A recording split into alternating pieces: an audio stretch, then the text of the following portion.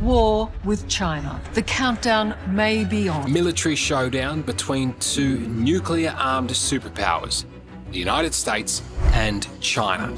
You are talking about the possibility of Armageddon.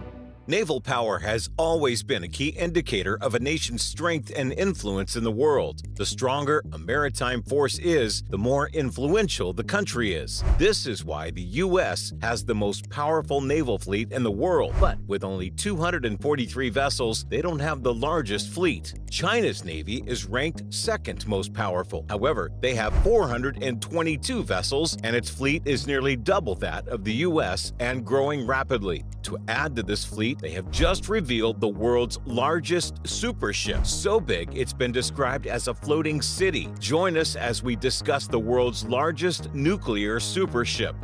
Every year, the World Directory of Modern Military Warships, or WDMMW, publishes a ranking of the naval forces of different countries. The WDMMW ranking uses a formula that considers various factors related to the total fighting power of the world's navies. The formula calculates the True Value Rating, or TVR, which helps compare each navy based on not only their overall size, but also their modernization, logistics, attack and defense capabilities, and other aspects. This way, a navy is not judged only by how many warships and submarines it has, but also by how good and diverse they are. The formula also takes into account the local shipbuilding abilities, the balance of different types of vessels, and the experience of the naval personnel. The highest TVR score that a navy can achieve is 323.9, which is currently held by the United States Navy. The USN has this score because it has a wide range of warship and submarine types, as well as a large number of them. The USN also has an advantage over other navies because of its powerful carrier fleet, which can launch and land aircraft at sea. Most of the USN's ships and submarines are made in the US thanks to its huge industrial base. China is the second-ranked navy in the WDMMW ranking, the TVR score of 319.8. However, China is not satisfied with being second, and it has announced that it is building the world's largest and most advanced nuclear-powered supercarrier. This supership, which could carry hundreds of aircraft and electromagnetic weapons, could change the way naval battles are fought and challenge the dominance of the USN in the Indo-Pacific region. But according to the South China Morning Post, Chinese naval authorities are planning a groundbreaking blueprint presented by Rear Admiral Ma Weiming, a renowned expert in naval technologies. Rear Admiral Ma said it will completely overturn the combat formation of naval fleets that have been in place for over 100 years. This supership, as he describes it, is set to completely overturn the traditional naval formations and doctrines that have stood for over a century. According to the report, the supership, which has been compared to a Star Wars-like vessel, could perform the functions of an entire carrier fleet. At the core of this revolutionary design is a state-of-the-art naval combat system equipped with advanced electromagnetic weaponry, including railguns and laser technology. These sophisticated weapon systems are poised to redefine naval engagement by offering pinpoint accuracy and unparalleled firepower. Another interesting thing is the power source of this supership. It will reportedly use a nuclear-powered electrical system that not only provides an astonishing level of sustained energy, but also enables the vessel to operate for extended periods without the need for refueling. This breakthrough in energy sustainability has the potential to shift the dynamics of naval operations, allowing for more extended missions and greater reach. A nuclear energy ship is a ship that uses a nuclear reactor to provide heat and electricity for its propulsion and operation. A nuclear reactor is a device that splits atoms of certain elements, such as uranium, to release energy. This energy is used to heat water and turn it into steam. The steam then drives a turbine, which is connected to a propeller or an electric generator. The propeller pushes the ship through the water, while the electric generator powers the ship's systems and equipment.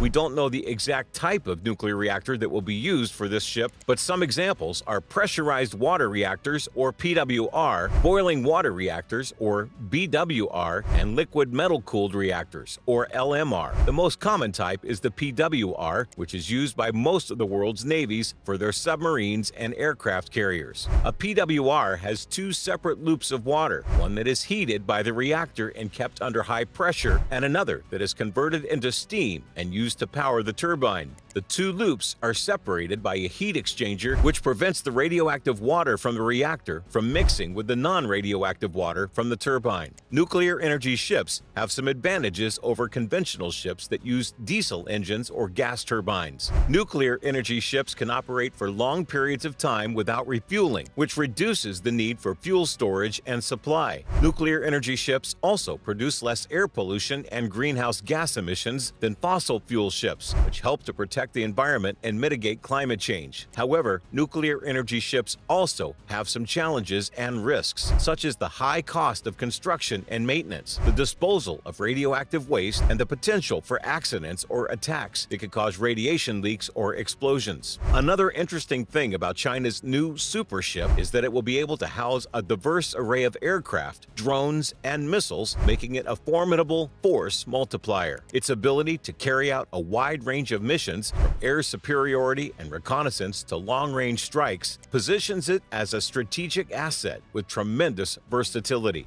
In terms of defensive capabilities, the supership will be designed to withstand attacks from multiple directions, thanks to advanced defensive systems and robust armor. Its enhanced survivability ensures that it can operate effectively even in the most hostile environments. The supership will also have a variety of advanced weapons that will make it a formidable force in naval warfare. The supership will have railguns, coil guns, rocket launchers, laser weapons, and high-powered microwaves, which will give it the ability to defend against air attacks, engage in anti-submarine warfare, intercept missiles, and deliver precise strikes on both naval and land targets. The railguns are electromagnetic cannons that can fire projectiles at very high speeds, up to 7 times the speed of sound. These projectiles can hit targets in near space, such as satellites and ballistic missiles, and cause massive damage. The coil guns are similar to railguns, but use coils instead of rails to accelerate the projectiles. The rocket launchers are devices that can fire rockets, which are self-propelled explosives that can travel long distances and hit moving targets. Laser weapons are devices that can emit beams of intense light that can burn, cut, or blind the enemy. The high-powered microwaves are devices that can emit electromagnetic waves that can disrupt or damage the electronic systems of the enemy. The supership will also be able to hold a large number of aircraft, which will increase its air power and mobility. These aircraft will include fighters, bombers, drones, and helicopters, which can perform various missions such as reconnaissance, air combat, ground attack, and transport. The supership will have a new naval combat system, which will include electromagnetic weapons and a powerful nuclear-powered electrical system.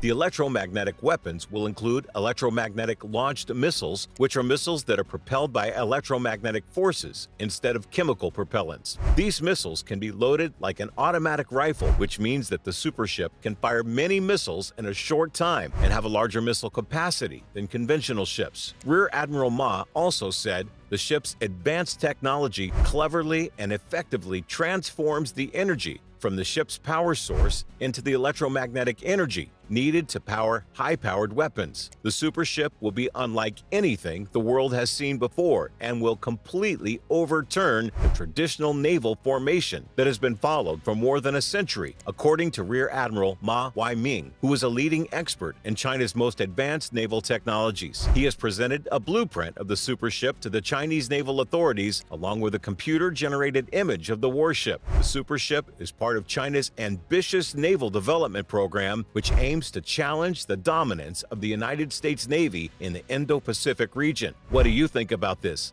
Let us know in the comments section.